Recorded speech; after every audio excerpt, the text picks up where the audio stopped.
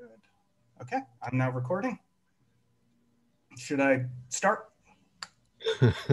Okay, well, let me introduce first of all the third workshop in our series, and this is broadcasting all the way from Mannheim. Dan, it's all yours. Take it away. You have 50 minutes. Tell us whether we should interrupt or how you would like to proceed on that ground. Interrupt as questions come. I am looking forward to many questions and expect many. Okay, so I'm going to start then. Today I'll be presenting ordered search, equilibrium, and optimum. This is joint with Simon and Maxim, who are also in the audience. So I'm going to do kind of a very, very brief overview of what we do, then a less brief one, and then I'm going to go into the model itself. So the first thing that we're going to do is we're going to take a bunch of these results that we already established with something like discrete choice pricing, and we're going to show that they hold with search markets. So we're going to consider an ordered search model, and we're going to show that, for example, intuition that you could develop with Logit is going to hold for some search models.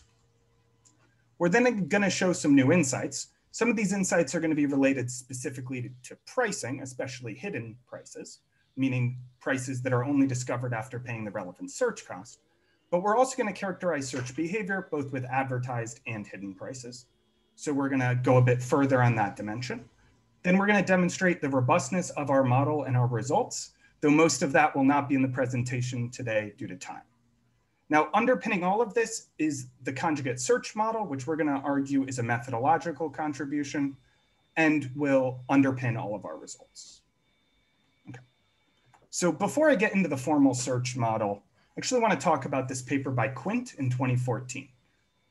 So what Quint does is he comes up with sufficient conditions to solve a discrete choice model.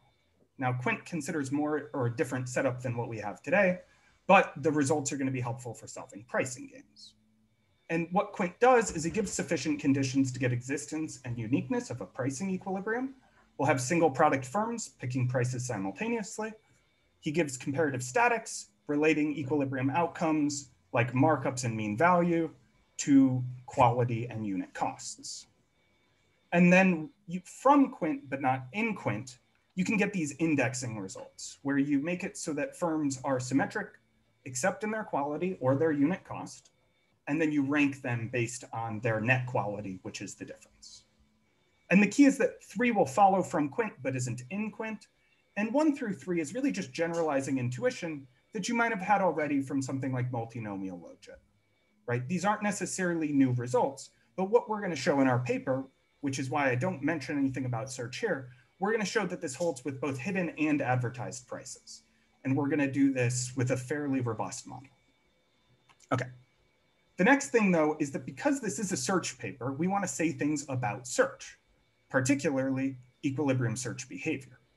So if firms are differentiated only on net quality, it's going to make it a bit easier to have this conversation. Relative to socially optimal pricing, you're going to find that firms with an advantage are going to price away some of their advantage with higher markups. And what that's going to mean is that you're going to get a compression in the search order distribution, meaning firms that are higher in the or that have higher net quality are more likely to appear earlier, but because they're pricing away some of their advantage, there's higher probabilities of flipping in this order. This would be churn if you want to think about it that way. And in a sufficiently covered market, this compression is going to lead to more search.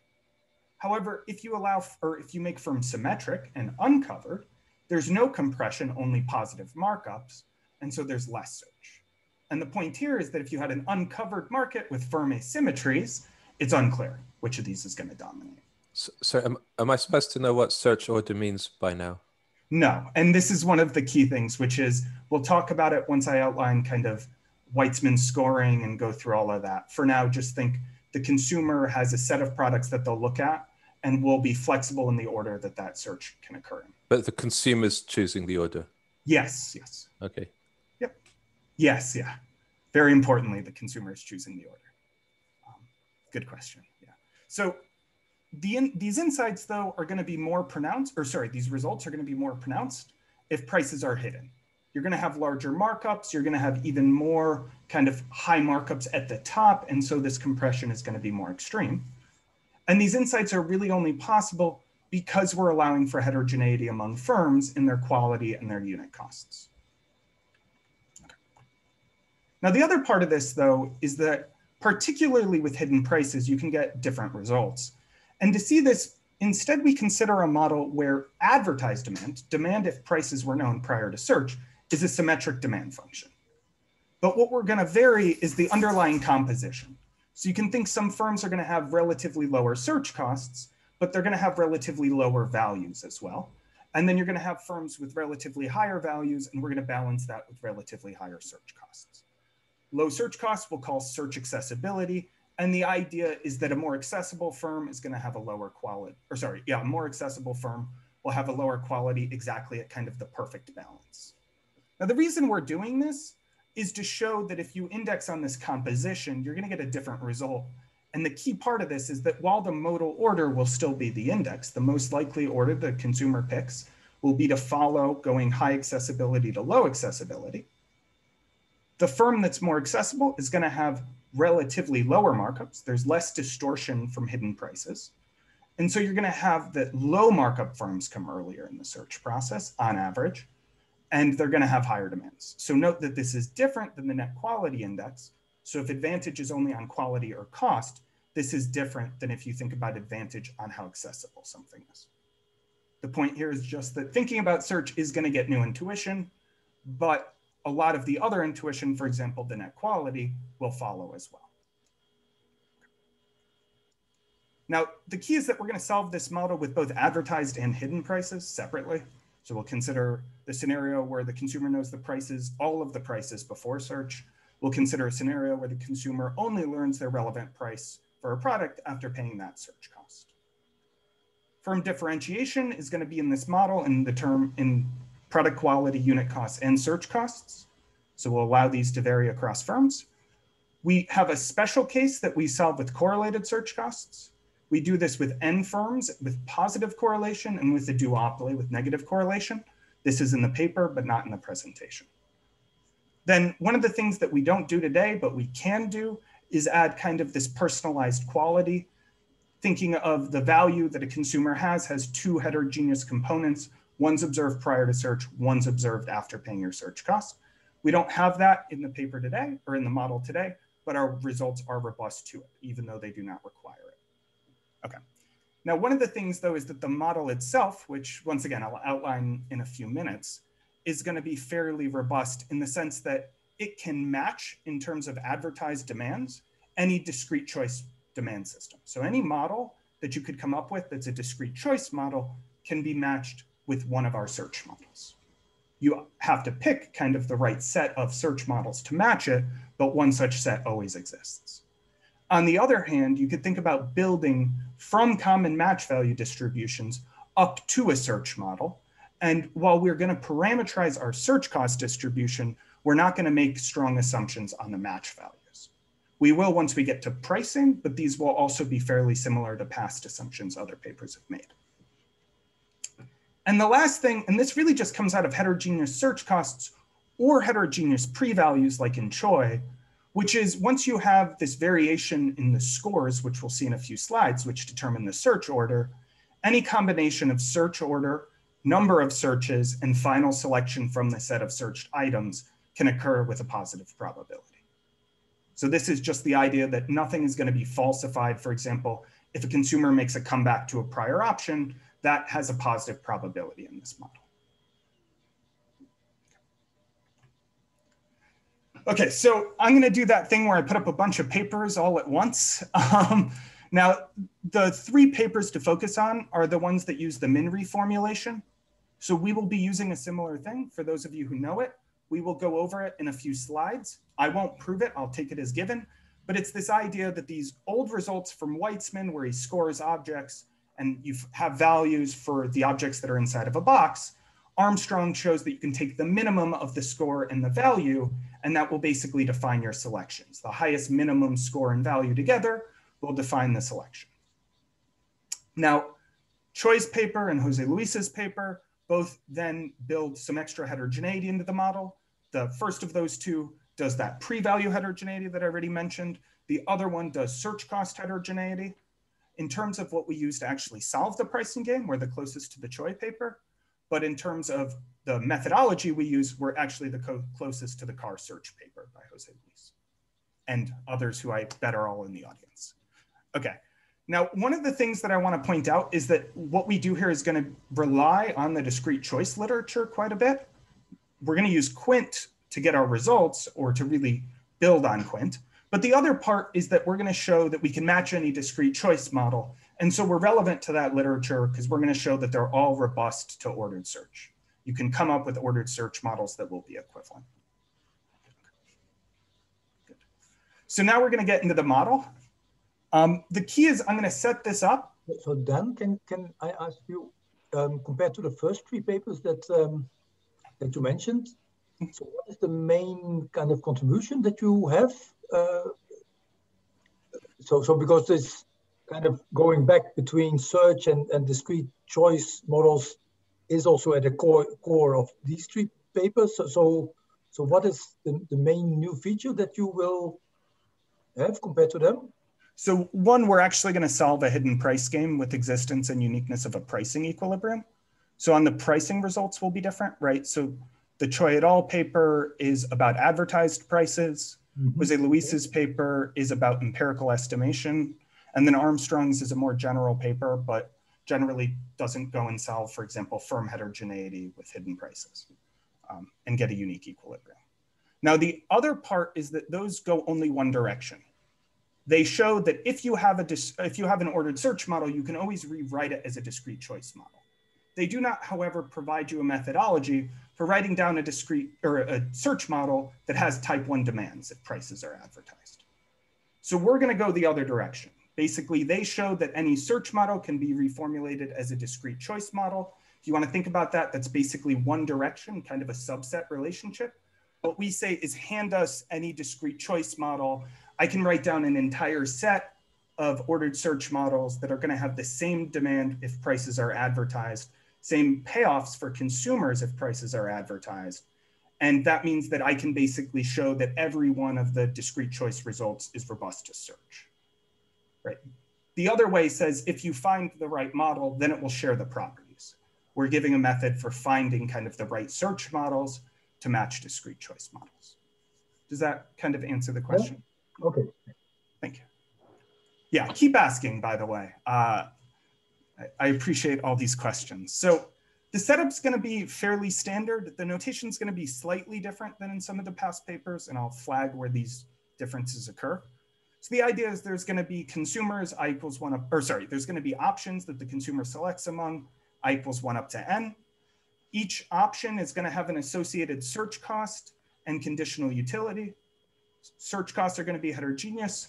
Conditional utilities are going to be quality minus price plus this epsilon, and that's also going to be your match value, and that'll be also heterogeneous. Note we're keeping the quality outside just because it will make things easier as we move forward.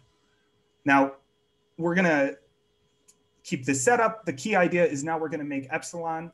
And sorry, Daniel, may I ask a question? So is search cost specific to a firm in this case? So it will be drawn, and think we've got one consumer who has a realized search cost, but the firms are only going to know the associated search cost distribution that they have.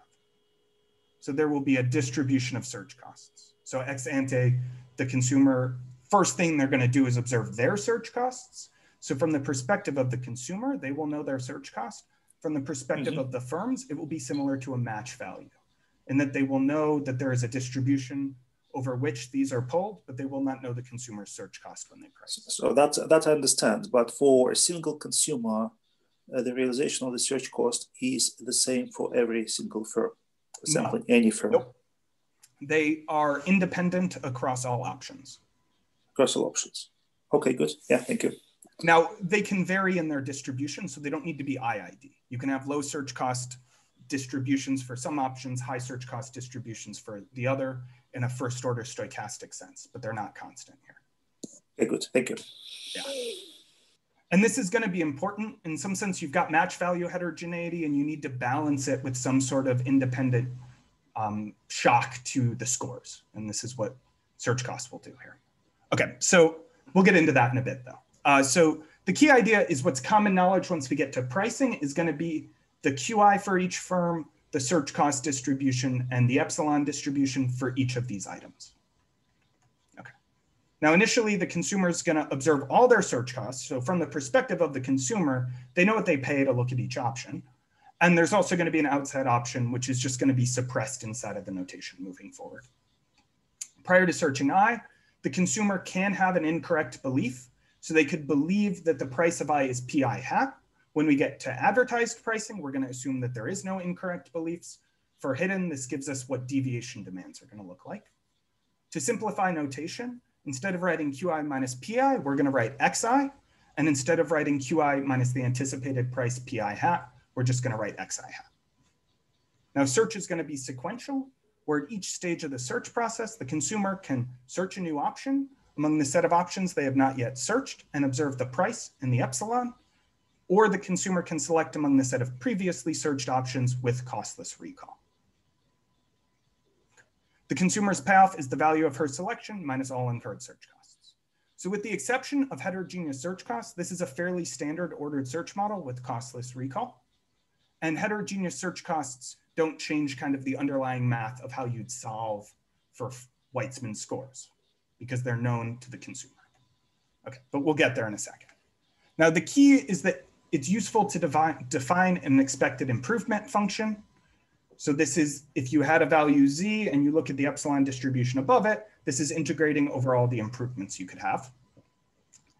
And if you solve for a score, note that this is kind of the myopic score, where if this was the only thing you had and you had an outside option, this is what's going to define whether you open the box, whether your value is above or below V bar I. Now, you can take this expected improvement function. It will be a bijection over the set that we're working over. And you just get that the score is going to be this anticipated XI, this anticipated mean, plus this gamma inverse of SI. And we'll call this an accessibility score. Sometimes it's a reserve price, though technically the QI is outside right now. And RI is going to be what we use moving forward. So we're just going to suppress search costs inside of this value. Now, the effective value, as we'll call it, is going to be the minimum of the value and the score. With correct anticipation, this XI will pull out and we'll only have the epsilon plus RI that we have to, or the min of the epsilon and the RI, and we'll define that to be omega. So with correct anticipation, omega is basically the heterogeneity in the effective value coming jointly from match values and this accessibility score. Okay. Now I'm going to rely heavily on past papers that I highly recommend reading, but because we're only going to have a limited time, I'm not going to go into them today. The first thing is Weitzman scores will show the optimal search process. So if you score everything, you search through products in decreasing order of your scores. You stop searching if the value VI, if you've observed a value VI above all remaining scores. And because there is costless recall, when you stop, you just select the highest option that you have. Now from Armstrong or Choi, depending on who we give credit to, the demand for product I is going to be the probability that the effective value for I is higher than all other effective values. And if you have correct anticipation, the payoff on average from this entire process when the consumer is behaving optimally is actually going to be the expectation of the maximum effective value. So effective values will describe both selections and payoffs. Now, this is really useful. The other part of this is just to remind you, this will get us the demand function we have here. We won't put it up very often, but this is just integrating over the different effective values. Now we'll simplify this in a little bit. This is just to show that this demand is going to be determined by both the anticipated means and the actual means, these XIs and these XI hats. Okay. Now we're going to introduce the part that starts kind of what we do individually in our paper, and this is going to be the conjugate search cost assumption. So what we're going to do is we're going to parameterize the search cost distribution based on the match value distribution. So F epsilon I is determined by the match value distribution since it's that CDF. Gamma epsilon I inverse is also defined by that since it's the expected improvement function inverted. Now, it may at first seem a little odd that we're doing it this way, but when you instead of thinking about search costs and you map this through into scores, you're going to see that what this is doing is it's making the score of the RIs and the epsilon i's have the same survival function, just raised to a different power. So it'll be 1 on the epsilon distribution, because that's what we're building on top of, and it'll be BI. And BI is going to be the search cost parameter. Higher BIs correspond to first order stochastic changes to the search cost distribution. Now, just to simplify notation moving forward, survival functions are going to be 1 minus F.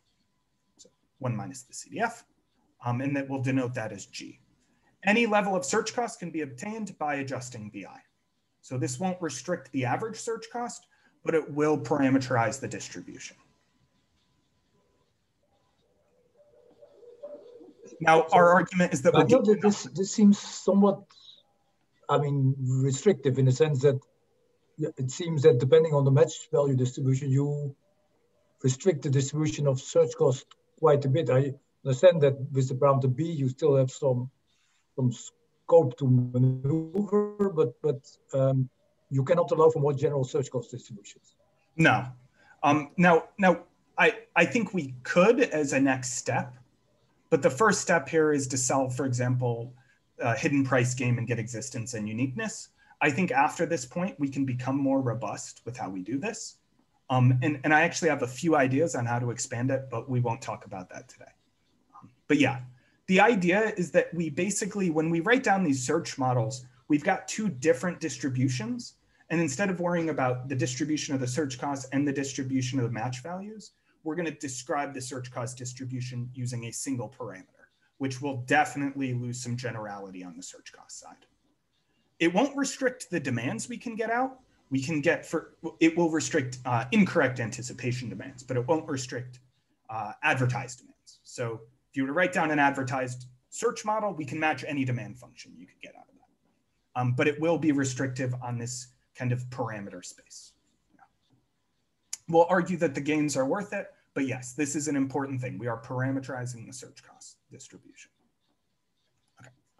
But what it gets us is going to be the following, that the survival function of epsilon I, Ri, and omega I, remember omega I is this heterogeneity in the effective value with correct anticipation, they're actually all going to have the same survival function, just raised to a different power. So it will link up a bunch of things. Now, what that then gets you is that if you think about the effective value survival function, now this is with incorrect anticipation. When you do this, you have the min of 2 random variables, and the min of 2 random variables that are independent, you just get a survival function that's the 2 component survival functions multiplied together. And so you'll get the survival function for the epsilons and the RIs, but with the xi and the xi hat, correct and incorrect anticipation. And then you can write it out using the fact that we've now parameterized this Ri distribution. Now, what's a little bit subtle here, but is very important, is that there's going to actually be an underlying geometric mean. So for those of you who saw this back when it was kind of more rudimentary in my job market paper, I called this the geometric search model. And the reasoning is because there's this geometric mean underlying everything. Now what it is it's going to be the geometric mean of the survival function with advertised prices with correct anticipation. And then it's also going to be the mean with respect to the anticipated survival function. So that would be adjusting what's inside the box to match anticipation, with relative weights 1 over 1 plus BI and BI over 1 plus BI. And we're going to see the red part again and again and again, because this is the relative weight on the part that's determined by the actual price, not the anticipated price, when we move on to hidden. So this will be helpful as we move forward. Okay. So the advertised demand for I is going to be the following. Note that this is just using the fact that we know that with correct anticipation, it's just going to be xi plus omega I is going to be vi star, the effective value. This looks a lot like a discrete choice demand, and it will be matchable to any discrete choice demand. Now, however, if there's a deviation for a single firm, we can do this for every other firm, but the firm that's deviating from an equilibrium once we get to hidden prices would have incorrect anticipation because they're deviating. And so one of the key things, though, is that the GSM or the CSM is going to link up these two. So if you take the derivative of demand with respect to xi, and then evaluate this at correct anticipation, this is going to equal 1 over 1 plus BI times the derivative of the advertised demand with respect to XI. So this is either imposing correct anticipation before taking the derivative or after, and they're only going to be off by the relative weight 1 over 1 plus BI. And this is going to be how we're going to solve hidden prices later, because small deviations from correct anticipation are going to be well behaved. Okay.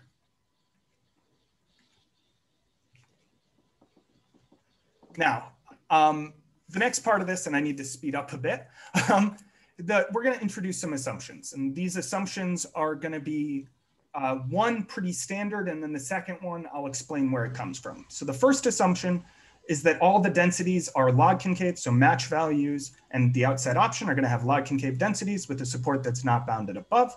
This is a slightly stronger version of Quint because Quint only assumes that the CDF and the survival function is log concave. Now, what this is going to get us, though, is that the effective values, this omega I distribution is also going to have a log concave density. And so we'll be able to apply Quint with advertised demand to get that demand, the log of demand is concave in price and supermodular in PI and PJ. And we're always going to impose A1 when we do prices. On the other hand, assumption 2 is basically going to be a regularity condition to get us that the density of these RIs is log concave.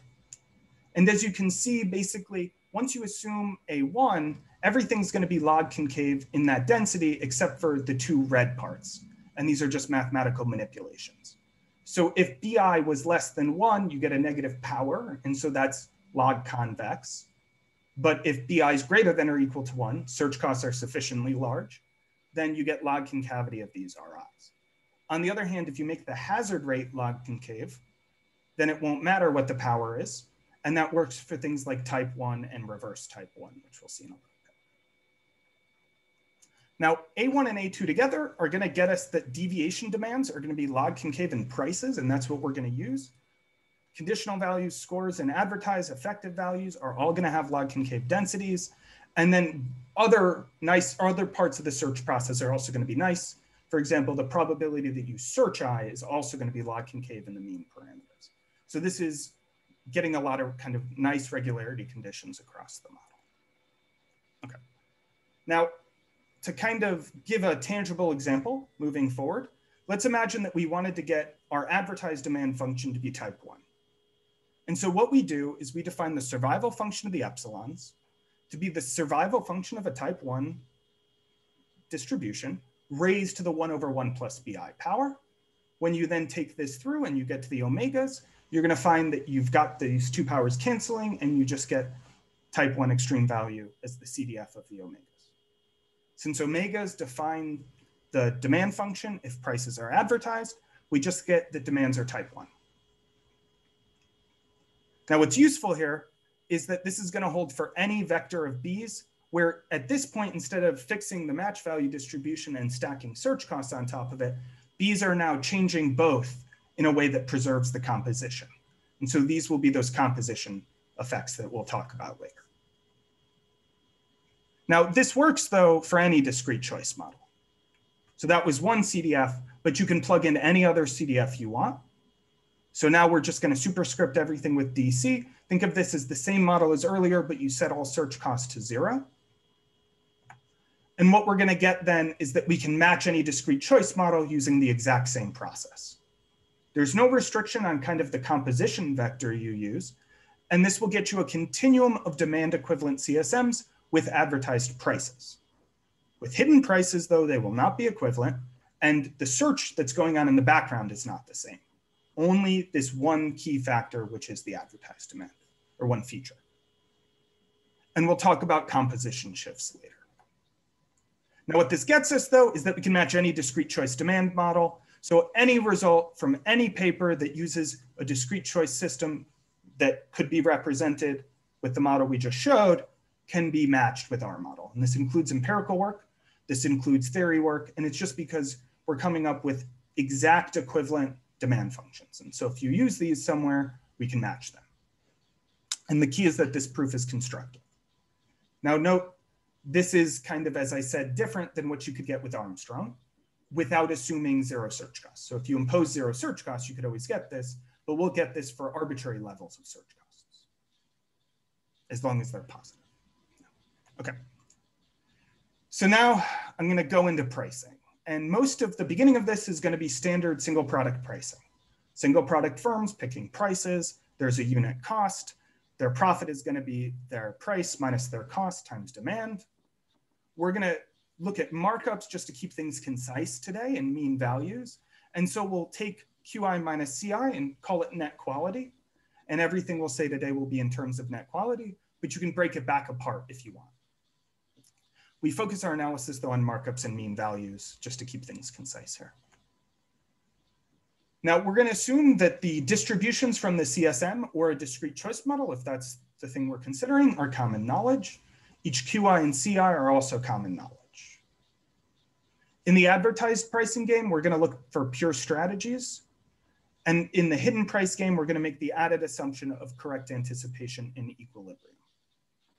Passive beliefs are in the background here, by the way. In both games, as I said, correct anticipation is going to hold in equilibrium, so we can apply any properties that we show for correct anticipation to equilibrium outcomes. So this leads us to general pricing properties. So this is what Quint gives. There's a unique price. We can connect markups and mean effective values to net quality, so on and so forth. There are actually more results in Quint, which all apply, but it's not worth putting them all up just kind of on one slide. Now, with A1, if you were to set search cost to 0 or just use it as a discrete choice model, Quint immediately applies because it will just match the two requirement assumptions that Quint has to apply as results. Now with advertised, you're demand equivalent to a discrete choice model. And so as we already argued, Quint will hold with A1. Now you can actually relax A1 to assume that the omega I, CDF, and survival function is log concave for each option. We just make the stronger assumption to keep things concise as we move into hidden prices. So now I have a quick question. So can you accommodate like cases in which some consumers have zero search costs, sort of informed consumers in the hidden price case? Would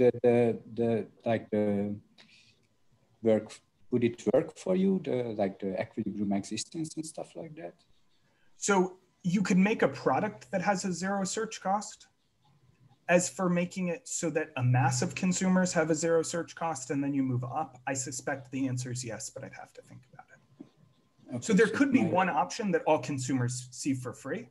Since our model is going to be solved for any BI, that actually can admit a BI of 0 that we don't talk about it. Now that will work with hidden or advertised. Now it's not in the presentation today, but for those of you who are familiar with my job market paper, I actually show that this is a bit more flexible. Some firms can be advertised, some firms can have hidden prices. That's outside the scope of this paper. So there's quite a bit you can vary here and still get existence and uniqueness. Okay, thank you. Yeah. Dan, hello. May I ask also one question? So in this paper by Choi, you need actually sufficient heterogeneity in the ex-ante values or observable values of the products. Here, you don't have that. You don't have that heterogeneity. So all the existence is coming through heterogeneous search costs. Yep. And then can you again make a link between the assumption you need on this heterogeneity of search costs and the heterogeneity in the ex-ante observable, if there is, or can you explain a little bit more about that? What is the assumption you really need on heterogeneous search costs? So heterogeneous search costs get you a very far distance. And the reason it's not sufficient. So you'd have to find a way of shaping things right. But just to explain, if you have two random variables and you make one of them a constant and the other one a random variable, you'll have a mass point. And this is the mass point problem that we all know. Now you can add a third random variable, but that min still has a mass point. You're just spreading it around. On the other hand, the second you make that other thing a random variable, there is no mass point. It just doesn't exist. So in terms of getting around the mass point problem, we argue that search costs make more sense, but you could use a different one. So for example, your paper, you use a different construction, And that construction, as long as you're working only with advertised, actual will work with a wide range of functions. And all of those with similar conditions will also get existence and uniqueness, as well as all of Quint's results. So there are actually other ways of doing this. Now, part of it is that with certain distributions, you do need BI to be greater than 1 or equal to 1. And that is not just giving you a sufficiently high search cost, but a sufficiently spread out search cost. Because as you limit into 0, you're compressing everything down to search costs are 0. So that is a bit of a variance part here. Good question. Yeah. Okay. Okay, I'm going to move forward now. Now, advertised is done purely because once you know this demand equivalence, you're just directly applying. But hidden takes more work, and that's what we're about to do. Are there any other questions before I move on? Okay. So the way to do this is to think about, well, what is deviation demand? What is the deviation derivative of a firm if all other prices are correctly anticipated? And remember, we already said that with A1 and A2, the deviation demand for I is going to be log concave and PI. Now, we didn't prove it today. I asked you to take it as given. But what that then means is that deviation profits are log concave and PI with a unique max at the critical point. So there will be an interior max. That interior max will be what we look at. And if first order conditions hold, then this is also the max. Now, when you take the log derivative with respect to of profits with respect to PI, you're going to get, when evaluated at correct anticipation, the same thing you normally get from a discrete choice model, but once again, this composition parameter 1 over 1 plus BI pops out front. And that's the distortion from prices being hidden. Now, P is going to be an equilibrium if and only if these conditions equal 0 for all I. And if it fails for a single one, then that firm wants to deviate. So if we can show there's a unique price vector for which this holds, then we're done. Now, if only Quint had a leftover result we haven't used yet. And the answer is it does. And so Quint is actually considering this idea that you have products that are composed of parts. And in his model, these parts basically lead to price distortion if you allow them to separately price.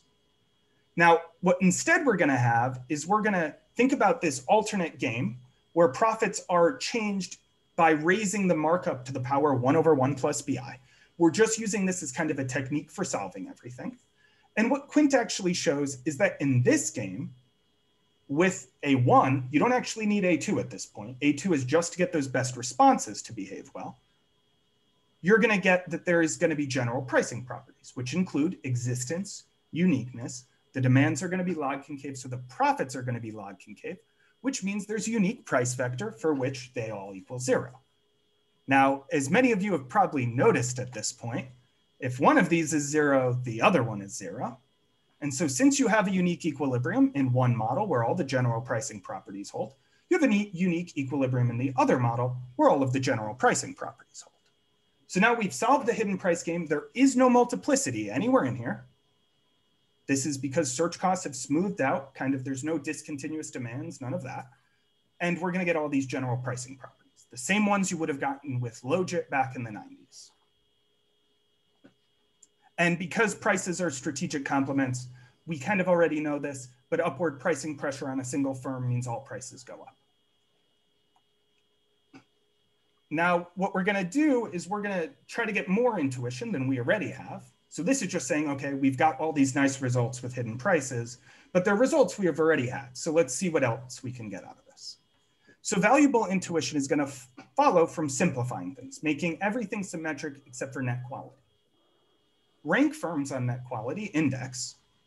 And what you can see is that when you do this, you're going to get that firms that are earlier in this index, higher net quality firms, are going to have higher markups, higher mean values, more sales, more profit. And this will hold with advertised with A1, with hidden with A1 and A2, because all of the proofs just rely on general pricing properties with that other symmetric part added. And to see that, take two firms, one with a higher net quality than the other, reduce that net quality down. Once you set them equal, uniqueness implies that they must have a symmetric markup. or else you could switch the two equilibrium strategies and get a new equilibrium. So uniqueness is really helpful here.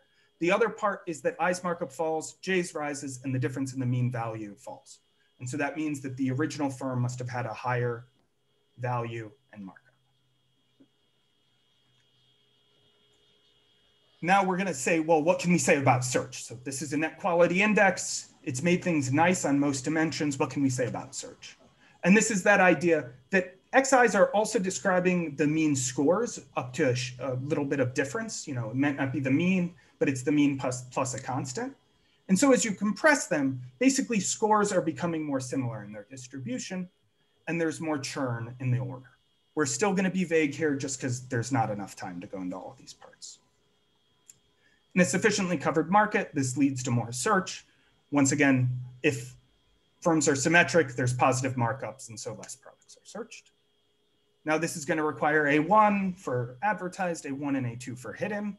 With A1 and A2, we can compare advertised and hidden, and comparing socially optimal to advertised actually will be the same comparison as advertised to hidden. More markups, and these markups are even higher for higher net quality firms. Okay, so these are kind of the results that look similar to what you could have in a discrete choice model, but since we have a search model, we can get some new results. But what's nice here is we can also say, well, what would happen if, for example, intrinsic quality and search cost parameters varied? And instead of handling both of them varying at once, let's see if there's another relevant index that we can look at. So if you have variation in two things, you'll actually be able to have two indexes. Now we're only going to think about composition. And what we're going to do is we're going to use that multinomial logit again from earlier. But this can be very general. This is just the one we use. And once again, in that model, when you change the composition BI, you're only changing 1 over 1 plus BI, but not the demand function. So you're not changing the demand derivative or the log derivative. And so you're going to have upward pricing pressure. All equilibrium prices are increasing in a single firm's composition BI. As that one BI gets arbitrarily large, the equilibrium price of I is going to approach infinity.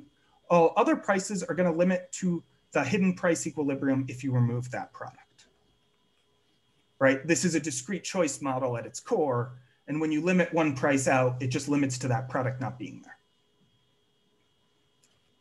Now, by adjusting the composition of all products, you can make all prices arbitrarily large. You can basically collapse the market. So what this is saying is that, remember, throughout all of this, advertised prices are constant. So the difference between hidden and advertised can be very large. And you can have markets where firms are better off or firms are worse off. And to show how much better off they can be, if there is a unique equilibrium vector that describes that maximizes total industry profits, with type 1 that's true, then there is one unique composition vector that basically behaves like a coordination device where all firms are going to have just the right distortion to get monopoly pricing. So profits could be higher with hidden prices or lower, depending on how big this distortion is. Now, if we index on this, which we could with the type 1, we can then put high accessibility firms earlier, low accessibility firms later. Now, low search cost firms, high accessibility firms, if you were to set all prices symmetric like you have with advertised or socially optimal, if you set everything symmetric, these low search cost firms are going to, on average, be searched earlier, which kind of makes sense. And what's going to happen, though, is so the modal order is the index up to ties and composition. But what we're going to find that with hidden prices, the firms with these that are more accessible are going to have lower markups because their 1 over 1 plus BI is going to be smaller. And what we're going to get is that the distribution of search orders is going to be less compressed. So it's going to go the opposite direction than what we had with net quality indexing. The point here is that in a search model, your assumptions you impose, like things being symmetric up to net quality, or firms being symmetric, or these things, they have a lot of bite on what you can say about what happens to search volumes, what happens to search order, all these things. And our goal is to show that in a more flexible model, it's not clear what's going to win out. If, for example, you had differences on both of these dimensions, you'll have an index and a sub-index, and it's not clear which of these two indexes is going to dominate. Okay. Now, as I said, there's actually a different conjugate you could use. And this should look very familiar to anyone who's looked into Jose Luis's paper. And it actually works for any log concave density of epsilons. It's going to then get you a log concave density of effective values when you go through.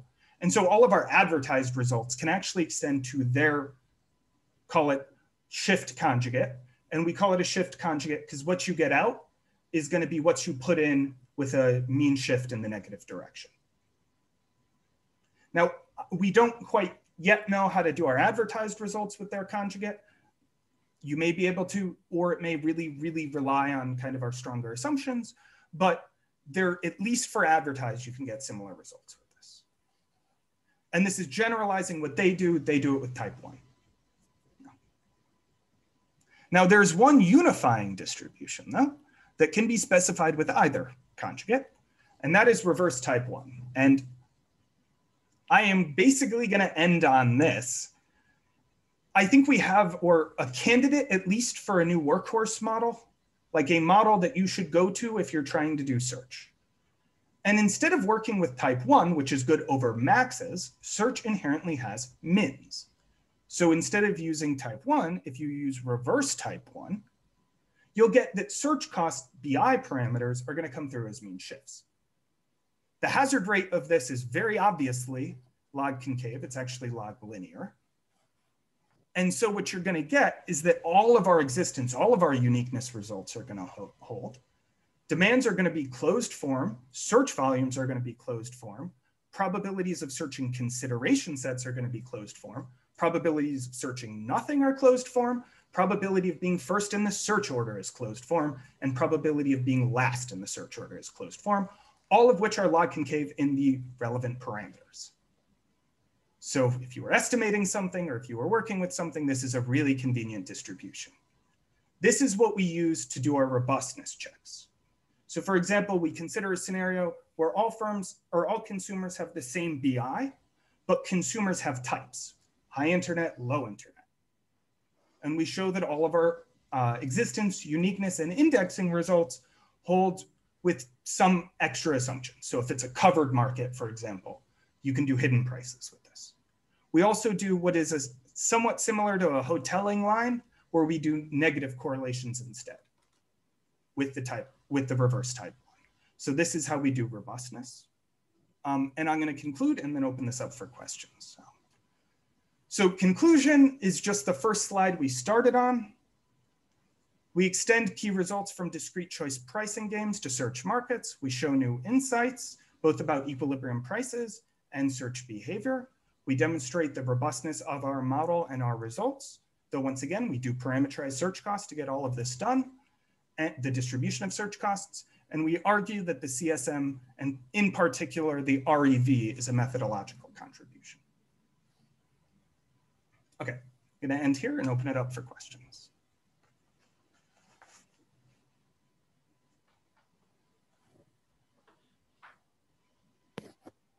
Maybe, can I ask a question? Yeah. So, I mean, we tried some of these things, but we didn't go into the theory, right? So we were using it for empirical paper, no? Yep. But then we did these kind of simpler models, right? Where we had these heterogeneous set scores, and we found that, you know, the comparative studies were depending on the heterogeneity of the set scores, you know, what type of set score distributions for the simpler models. And now this is a much more general model. And we suspect that at least empirically, we have seen some things going on when you change the set score distribution. So we suspect that some of the results extend, no? Like for example, that prices could go down when you increase set scores, because you have this outside option, right?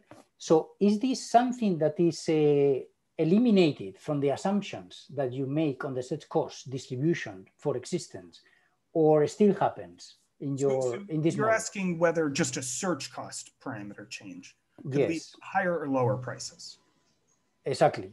So if prices are advertised, changes in the search cost distribution are basically quality changes. Right. So we normally think about quality as mean shifts, but there really could be any first order stochastic increase or decrease, whether we're thinking for positive shifts or negative. Now, actually with REV, search costs in the advertised world are just coming through as mean shifts. And so this one specific model, higher search costs are just having the same effect as scarring quality, and they're equivalent. Now, this is also what Choi gets. They argue it through kind of a more search lens, but at the end of the day, once you're reformulating, if you're doing advertised, the only thing you're doing is changing quality, whether you're doing it on search costs or some kind of added heterogeneity you add. Now, if it's hidden though, with the REV in two firms, they go in opposite directions. So with hidden, there's two effects going on, and this is true always, that as BI goes up, there's upward pricing pressure from the composition change, but there's downward pricing pressure from the fact that you're now a lower quality. Your advertised demand is harmed, but your distortion is also increased. And with the duopoly, for example, this was in my job market paper, it's gonna go the opposite direction. So now you get that as search costs go up, prices go up. And this is because the distortion from prices being hidden is winning out. No matter what, they'll go in opposite directions. So it will be dampened. We suspect that, for example, with the REV, you can prove generally that it will go up, but we have not done that. We focus on composition in this paper, though. But maybe I have missed something, but isn't it that you have the outside option? So people here, because they have very high set scores, they may have very high set scores. I don't know if you allow for that. They may just go directly for the outside option, right? Yep. But if you shut down the outside option, you'd still get these effects. No, right. But having the outside option is important because when you change the set score distribution, for example, by increasing the set scores for everybody, then more people go for the outside option. And there is a composition effect in the market. Yeah. So the people left in the market might be, the average person, let's say, might be more or less price sensitive depending on the properties of the set score distribution. That's what we could see in a simpler version of the model, but we didn't go into this question for this more complicated, but you have gone. So my question is this something that appears here, or your assumption of the set score distribution are ruling out these possibilities? So I suspect it's something that will occur here.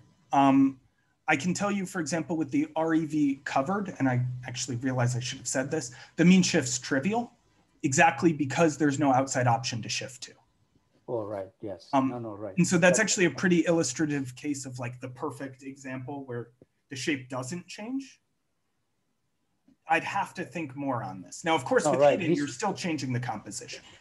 Yeah, but here it's important that the outside option is active. It's actively consumed, let's say. Yeah. But not for our existence or our... No, for that. No, for the other. Yeah, very good question. I have written it down to think more about. No, right. I mean, just to learn more about these effects, if they appear under this. And actually, so there are actual other disadvantages and advantages of these two conjugates that we go into in a second paper that I'm not presenting today, where you actually will get different shapes on whether or not, if you put two products inside of a box, whether or not they can be gross complements.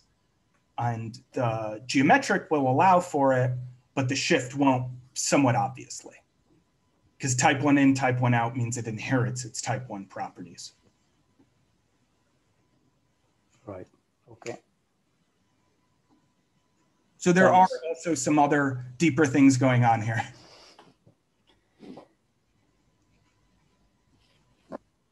Yes, thanks. Any other questions? If you all think of anything, feel free to email any of the three of us. Okay. Thank you all for listening. I appreciate all the questions. Okay, Dan, thanks very much. That was marvelous. You got all that material.